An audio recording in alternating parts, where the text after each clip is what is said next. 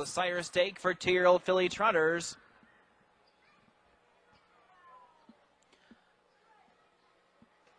They're off and trotting, and I Like Stephanie likes the front end here, takes him out there by a quick length.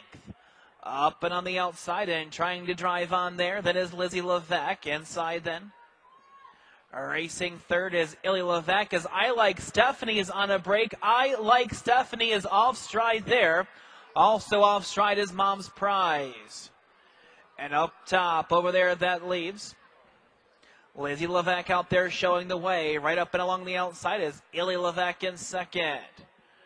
Getting off early third, getting around those breaking trotters was Buckeye St. Pat. Little Old Lady Who is racing fourth. Fifth on the cones is Genealogy. Then we come back to Butterscotch and Daly's Mom's Prize, JJ's Message. And I Like Stephanie. And to the clubhouse turn they go, being led by Illy Levesque out there showing the way by a length and a quarter. Racing second is Lizzie Levesque. On the move on the outside is Buckeye St. Pat, halfway home in 59-4. As they trot off the turn, going down the backside, and Buckeye St. Pat goes for and bam, takes the lead and looks to cross over. She has him out there now by a length and 3/4.